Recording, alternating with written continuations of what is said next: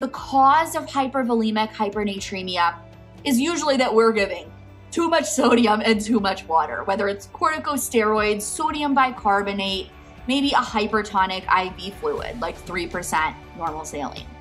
So the first thing I want you to do is figure out what's causing this and stop giving them that sodium, stop giving them that fluid.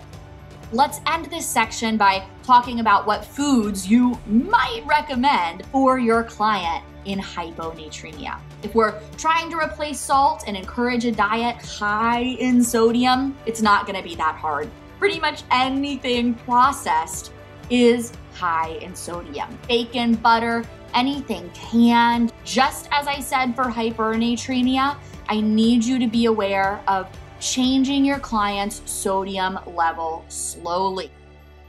If you'd like to see the rest of the lecture and over 60 hours of additional content, head over to archerreview.com. We'll see you there.